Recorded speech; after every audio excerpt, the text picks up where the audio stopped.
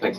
Okay, thank you everyone and welcome. I have the pleasure to now introduce Ian in Edhlund from Clemson University. He's now been visiting us for a couple of weeks, working on, I would say, a rather complicated issue, which is going to be quite helpful for the work we're going to do or doing in NCTP and in this computational toxicology team. And Ian is coming from Clemson University, where he's a PhD. He's working with more pharmacokinetic approaches, which we will learn more about in the lecture. And we're trying to do now in the next upcoming, hopefully, months, would be to try to link that up to our work in the risk assessment database and how we are extrapolating from in vivo to in vitro data and vice versa. And I assume you can give all the details. Of course, it's your review. Thank you. So I'm not going to read the title here. That's going to take most of my time, so I'll let you read it and continue on. So I work in there we go. I work in computational toxicology, and from the EPA, this just says it's the application of models and biological approaches to prioritize data requirements and risk assessments. So this isn't replacing animal testing or anything like that. It's hopefully limiting some extraneous in vivo testing, but really helping us to concentrate our efforts on where the most critical research should be.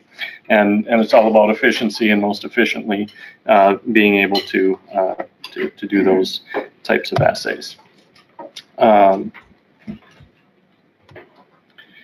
So I stole this graphic from Knut, but there's a variety of different types of models within computational toxicology. Today I'll be talking more about the models that lead from external to internal concentrations, the toxicokinetic or pharmacokinetic models, and then a little bit about some of the adverse outcome pathway type modeling. So PBTK modeling, physiologically based toxicokinetic or physiologically based pharmacokinetic, so toxico or pharmaco, depending on how you want to look at it.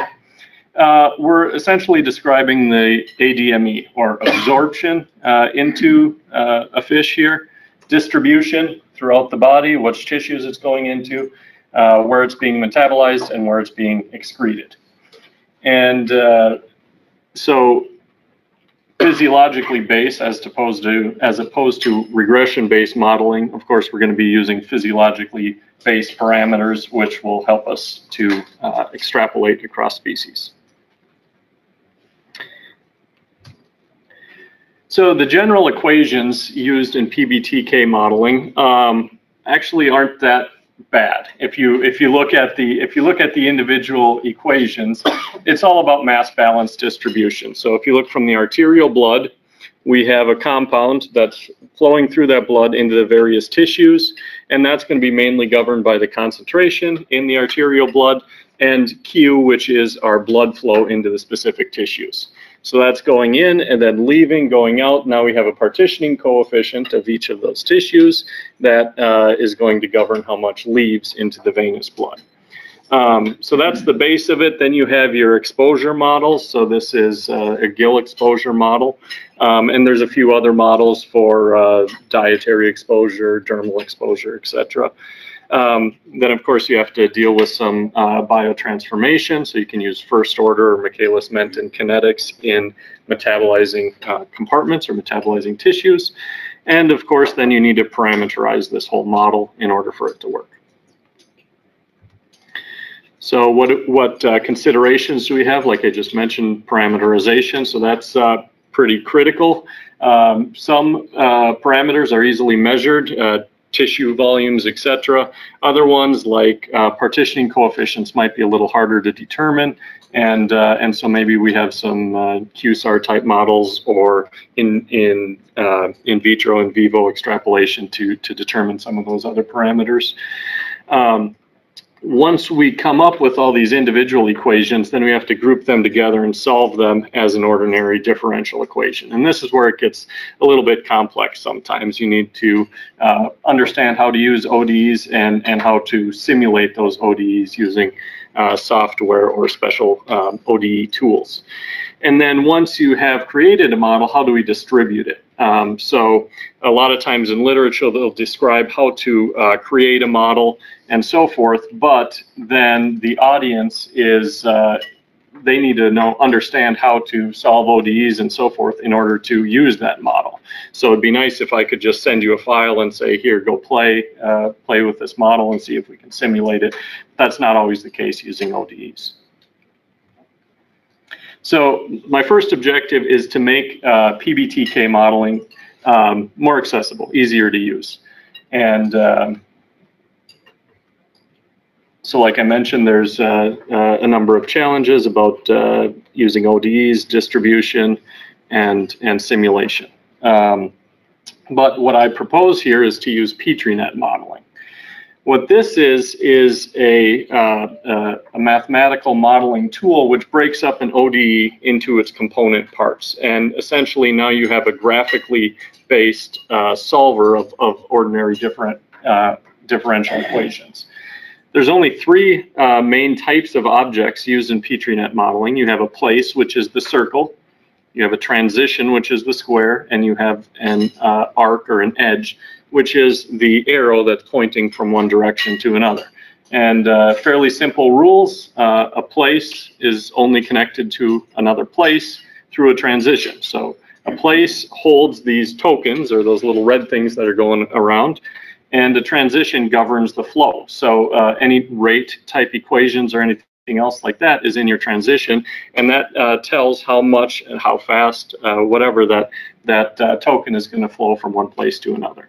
So it's relatively straightforward. All of our equations now can be put into those transitions, and those places are going to determine the mass or the concentration that's moving throughout the model.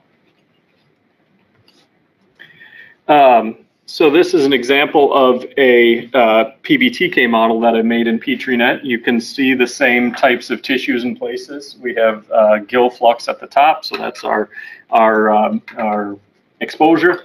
And then we have our chemical moving to the right over to the arterial blood, and then they're moving left from there. So it's governed into each of those tissues by these transitions here.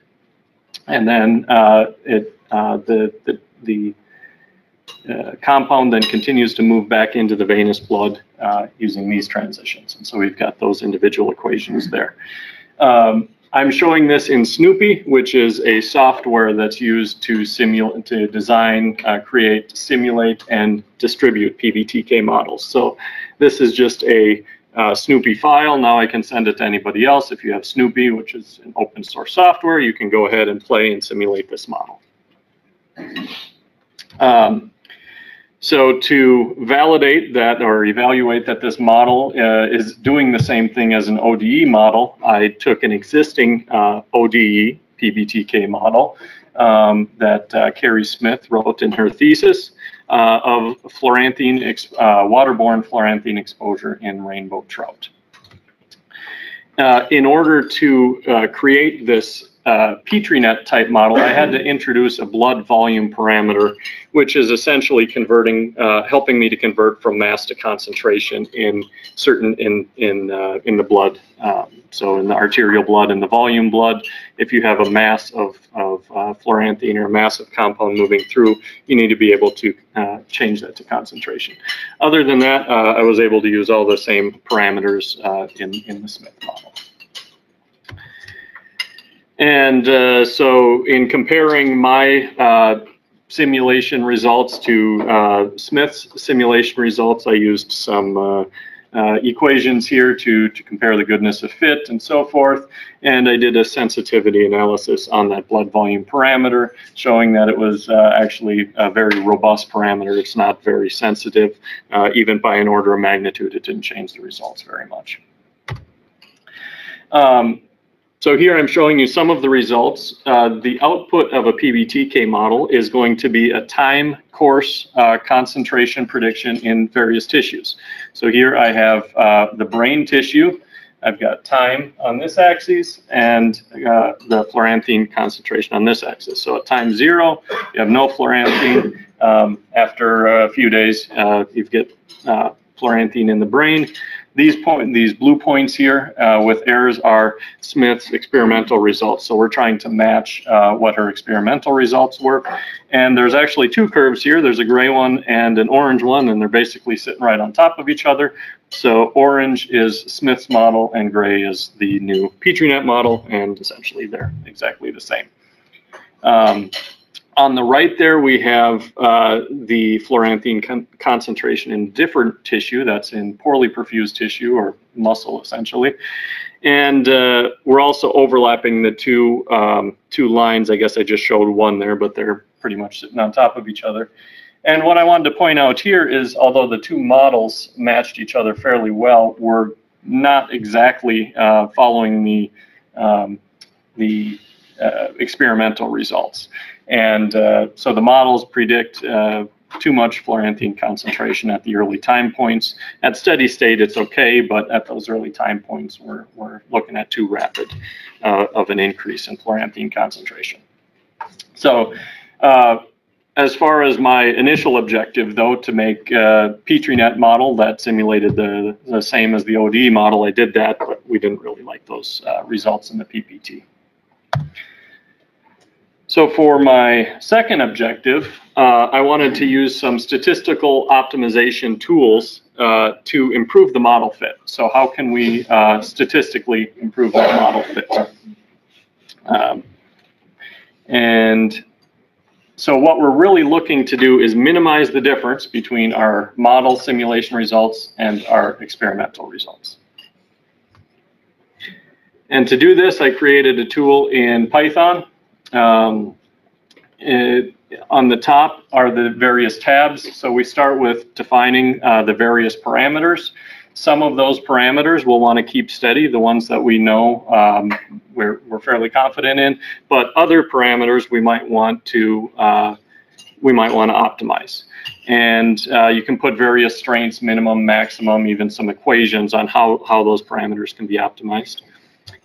In the second tab, model definition, so I import that PetriNet PBTK model out of Snoopy, and that's my model file then.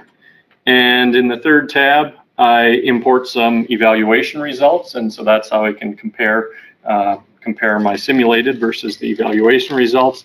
And this is the final tab in which I'm doing the actual optimization, and I've got a drop down for several different optimization methods, least squares, and there's some Markov chain, Monte Carlo, and variety of other methods used to hone in on that multi-parameter optimization. And then as the results, we get some optimized parameters, as well as some AIC and some other statistical information to tell us how good our optimization was. And so I did a couple of case studies here to see how this optimizer works. The first study I did was trying to optimize various kinetic parameters. So on the left, in our original model, we had both first order and Michaelis-Menten kinetics. So I tested some other models that had only Michaelis-Menten or only first order kinetics and tried to optimize those kinetic parameters to see how that affected the model results, and found out that first order kinetics did a pretty good job of simulating, or just as good of a job as simulating as Michaelis-Menten. And first order kinetics are a lot simpler, and there's less parameters to parameterize the model. So if we can get away with using that, it's a good thing to do. And then just some mathematical equations to show that holds true, that at low substrate concentration, first order kinetics does a pretty good job of simulating Michaelis-Menten. So the second case study is I wanted to optimize that blood volume parameter that I had created for the PetriNet in the first place. So I had said I did a sensitivity analysis on that blood volume parameter where I started at roughly 3% of the body weight and went an order of magnitude smaller or larger to see what the sensitivity was. But here I wanted to actually optimize that parameter to the data to see if I could fit the data any better. And to be honest, I really can. So this line here is an optimized blood volume, and I can predict the concentration over time pretty well in the various tissues. But when I do that, I get a blood volume parameter that's not really physiologically relevant. It's 3-4 times the size of the fish, so it's like what good does that do for us? So I thought, well, perhaps maybe this could be some surrogate quasi-parameter type thing that maybe maybe it's accounting for some diffusion limitations or something else. We can try to explain how we could justify using a ridiculous number for the blood volume to better suit our model. And to help justify this, I thought, did we lose that? No, there we go. To help justify this, I figured if we could show that this blood volume parameter maybe has some trend with KOW or something like that for other PAHs, and maybe we're onto something here. And so to help with the justification, I found Chris Kennedy's work on his thesis, on his dissertation, where he made some toxicokinetic models for some other PAHs, fluorine, pyrene, etc. I converted those toxicokinetic models into a PBTK model, and rather simple one model with only first order metabolism and just a few compartments. And then when I take these PBTK models and I simulate them according to Kennedy's experimental exposures, I can find some trends that look pretty good and kind of match his exposure. And when I did this in my initial results, I found this is using a really high blood volume parameter in order to get that. So I thought, well, maybe we're actually onto something here. However, I'm doing a lot of optimization for these initial models, and I wanted to kind of refine these results to make sure that I'm really seeing this effect. And so also in Kennedy's work, he put his fish in these little chambers, and when he did that, he was able to evaluate how much of these PAHs are coming out through different routes and basically the timing of excretion. So he could look at how much PAH is coming out through the gills, which was very low, through the kidneys or through the bile. And he did that over the course of the exposure. By the way, the exposure that he was using was a intra-arterial exposure. So rather than a waterborne exposure, he was just injecting the fish directly into the arteries with these PAHs. So slightly different type of exposure, but he was able to kind of get this whole picture of what's happening and where. And the great thing about this is now I could optimize my model using some more evaluation results and optimize these kinetic parameters and different parameters to see exactly where things are happening.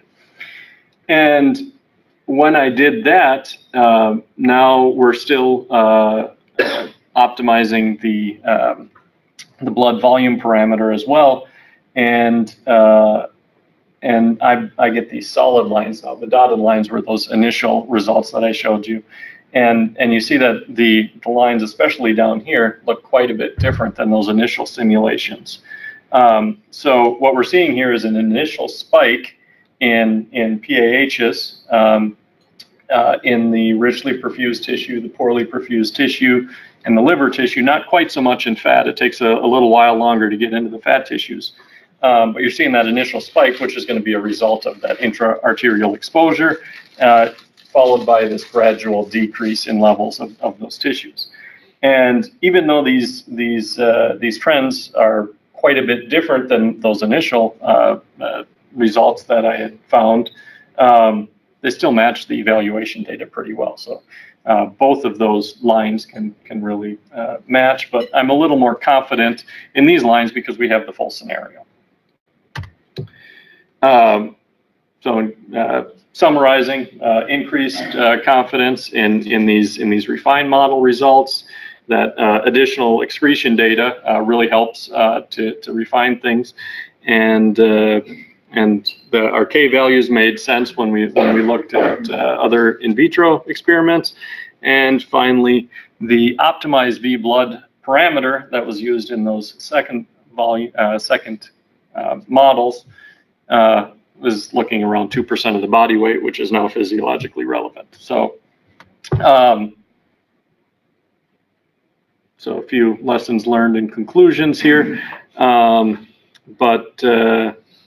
we've got good data. I guess this is kind of my learning here. You can do these optimizations, but you kind of really have to use them with care, because you can kind of get sidetracked and go down the wrong route with some maybe misleading information.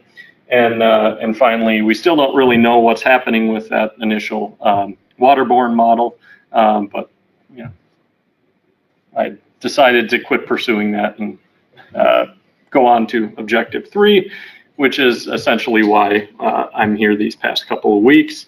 We're looking to integrate PBTK modeling with these AOP modeling to link adverse outcomes to the internal concentrations rather than water concentrations or whole body concentrations, and possibly predict adverse outcomes from different exposures. And so Homer's math there, I kind of looked over it quickly, and it seems to make sense in this.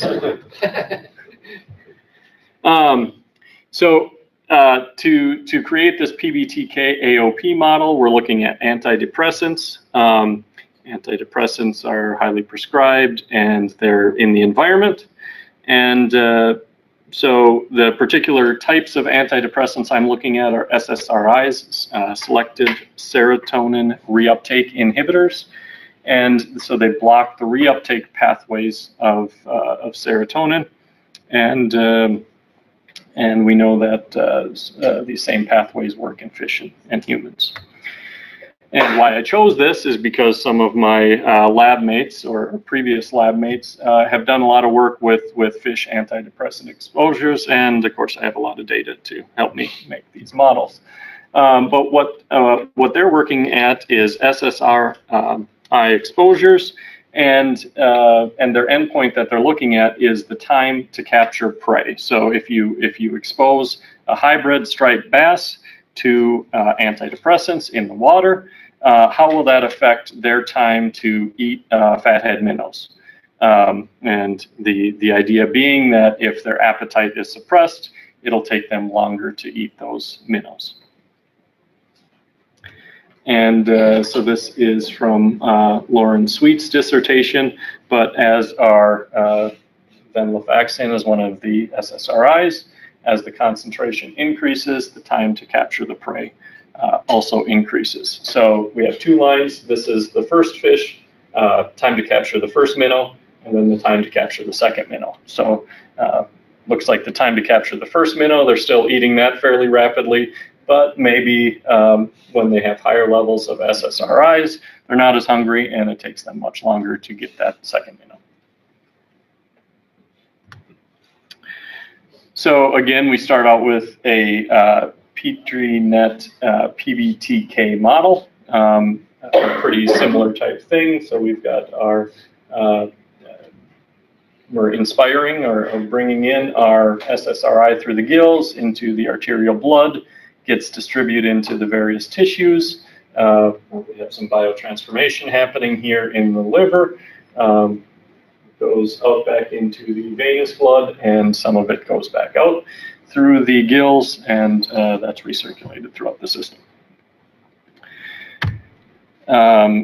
So what we've been working on is these adverse outcome pathways, which in general, the AOP, you begin with a stressor that has some sort of molecular response or molecular initiating event. Those responses go up to a cellular or a whole organism level, and you have some type of adverse outcome. In our case, the adverse outcome might be a growth inhibition because they're capturing less prey. You could also have mortality or reproductive issues, aggression, a variety of other type of behavior changes that result in an adverse outcome and possibly a population effect.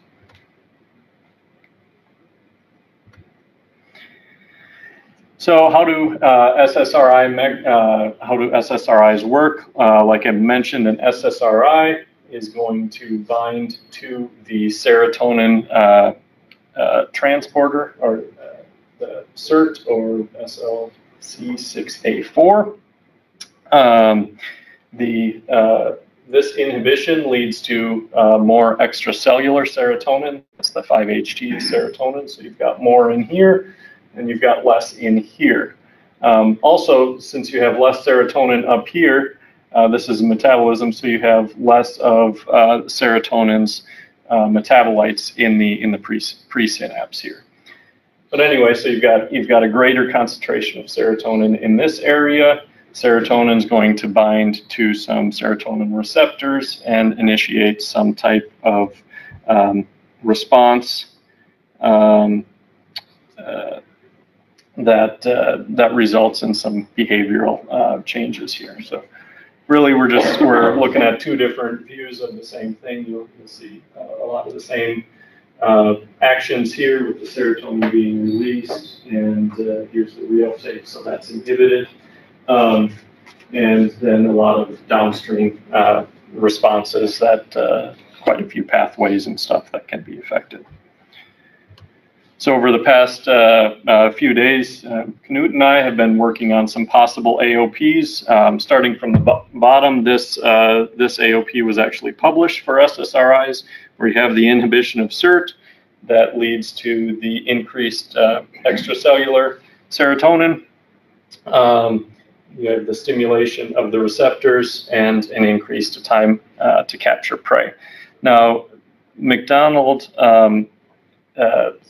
thought that the adverse outcome here might be impaired reproduction. So slightly different. We're assuming that maybe there's a growth inhibition or some type of decreased body weight in our adverse outcomes. But essentially, we start with the same thing, and we just go a little bit farther in depth. So you've got the inhibition of SERT, and increased extracellular serotonin. You've got the brain receptor activities. Then you've got a bunch of signal cascades here with BDNF, TERT-B binding, and that's kind of a signal cascade that we propose might be the cause of the suppressed appetite. And this is maybe an alternative route of some other key events that are leading to that adverse outcome. So again, I'm trying to put that model, that AOP model, into a Petri net, and this is fairly new, so I don't have any results here yet. But you've got the same type of action here. So you've got a brain antidepressant, or the antidepressant concentration in the brain, that's going to bind and inhibit your serotonin reuptake transporter. So this mechanism here, that pathway is stopped after that inhibition, and you've got an increased synaptic serotonin. There's some other stuff going around up there that may result in more chronic effects, some other types of pathways. But really, we're looking here at, okay, so what happens after you have this synaptic serotonin? You're going to increase binding of the receptor, so serotonin receptor 1 or 2, and then you have that signal cascade coming down here that results in an appetite inhibition and reduced body weight or growth inhibition. You'll see that I have some circles that look like this and some circles that look like this. This is what's called a continuous place, so that's giving me an actual concentration type value or some type of actual value, whereas this is a discrete place. So this is more for if we don't know an actual value, this is more of a a place that's just telling me maybe a possibility that something may occur. Also, similarly with these filled squares, this is a transition that isn't going to give me a precise rate, but it might be a stochastic type transition, or a transition that's going to be more time delay or an immediate transition rather than quantifying it. So this part here is more giving me maybe a probability of something happening, whereas this is giving me exact concentrations. And to be honest, this is pretty fresh, so I don't know exactly which part are going to be continuous and which part is going to be more stochastic or discrete. But at some point, maybe we'll be able to predict whether something will happen, maybe not the extent, or be able to quantify what happens. But as we get more data on these intermediate steps, then we can quantify more of that going along and leaving less in discrete data. And again, the same thing, now we're taking the AOP and we're combining that with the PBTK. So the the PBTK is giving us brain concentration of the antidepressant, and then we've got the binding to CERT, and that's how we link the two of these models together. And also, so the risk assessment database, so now that we've got a proposed AOP, we can get some data from the risk assessment database to try to quantify some of that, as well as we have to input some data from some of our other experiments. We're kind of going back and forth with the RADB in order to both provide and get more information from it. And the RADB is getting a lot of its data from several different sources down here. So there's a whole lot of data in the RADB, and so we're able to access some of that as well as provide some new data. So out of the RADB, we can hopefully help with our quantitative AOP development, which is what we're working on here, as well as our weight of evidence. And then there's a whole lot of other potential options, potential uses for the RADB.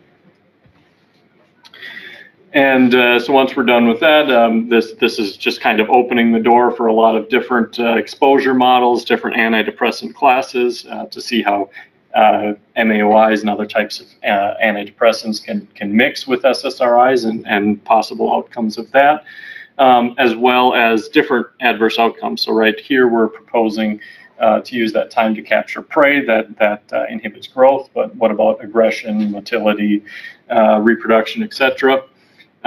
Using PetriNet tools, it's a whole field around PetriNets and how to model these. So using fuzzy modeling and a bunch of these other newer PetriNet approaches to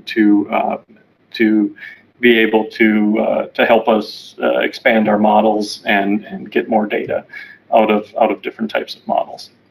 And also, we'd like to be able to not only get information out of the RADB, but hopefully use some PBTK models to help input data into the RADB, such as tissue concentrations, and being able to help predict those internal tissue concentrations from external water concentrations. So other than that, I've got a lot of other side projects. I like to get out in the field once in a while, and we have a problem with invasive lionfish in the Caribbean and in the United States. So we do as much work as we can shooting those and collecting biomarkers and so forth. And thank you to everybody here at NIVA who's helped and created the database, and some people from the USGS and EPA who have helped, as well as committee members and others at Clemson, and other people who've helped provide data for the different models. And with that, I'll take some questions.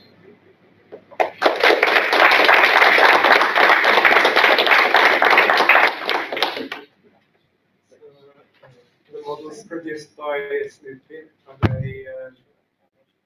do you compile them down to machine language, or are they done in some kind of managed or scripted So how it is, it's actually, I believe the file structure, I think they're saved as XML type files, but you can open them and export your Snoopy Petri nets to a variety of different languages. So you can actually export a Petri net to an ODE or to SVML or to MATLAB or code, I believe. So there's a variety of different ways to export that.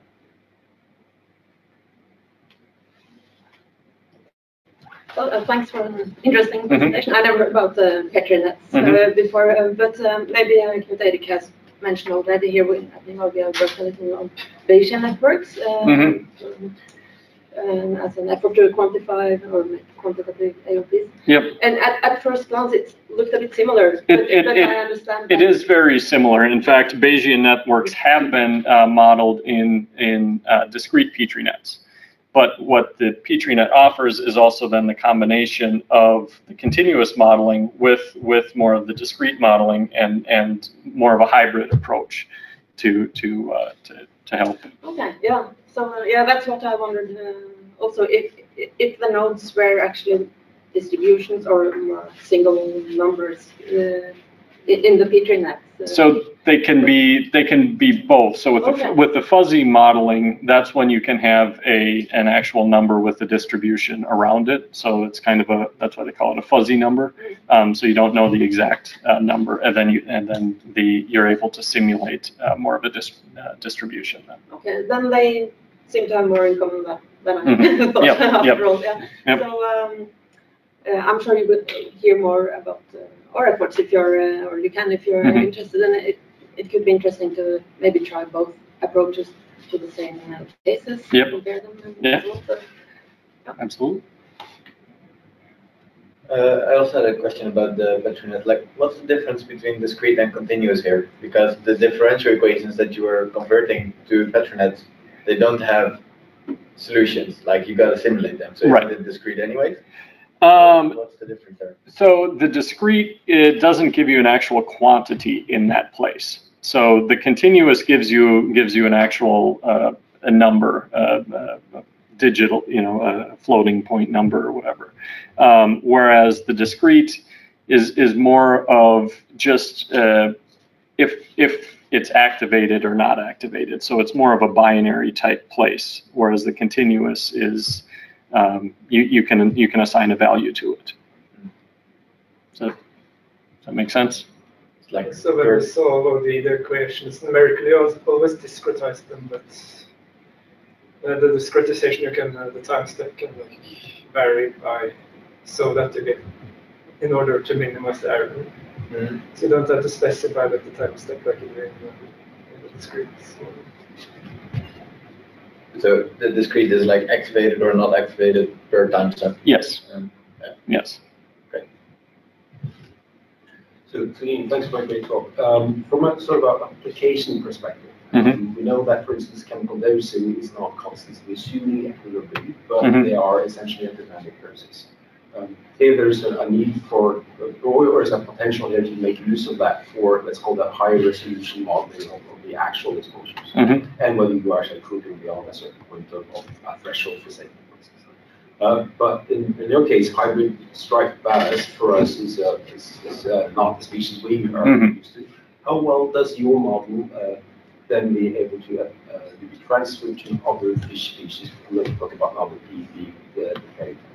Right. So the PBTK model is fairly good for extrapolation, better than a standard toxicokinetic because of the physiological basis of the parameters that you're using. So by knowing one species to another and those differences, now I can parameterize it for the striped bass and evaluate that model, and now switch the parameters to, say, a rainbow trout, and then that should reflect that difference. So because a lot of those parameters are known and are known between different species, it's pretty good at doing that cross-species extrapolation. There's been a number of papers.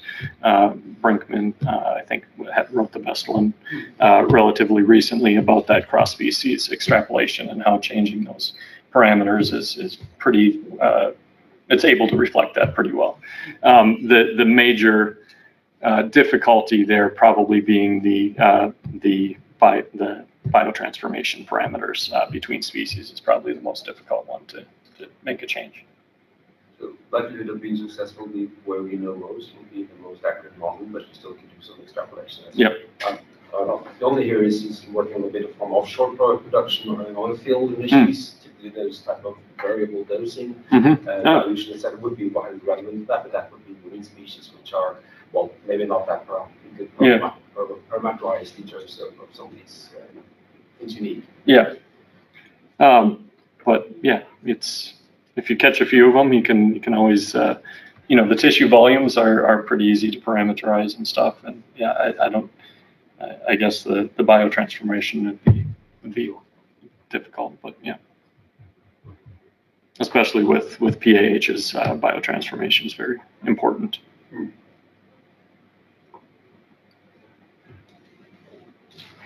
Any other questions?